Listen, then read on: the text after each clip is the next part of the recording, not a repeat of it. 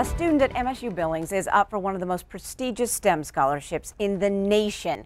Billings resident James Unzaga is a junior chemistry student nominated for the Barry Goldwater Scholarship. As a first-generation college student and the oldest of four, he wants to prove to himself and his younger siblings that you can achieve your dreams through hard work. Now, James says even if he does not receive the scholarship, he is still thankful he applied. He learned a lot through this process that will help him further his career. I think it means to me personally that I feel like it's a benchmark of how far I've come since high school.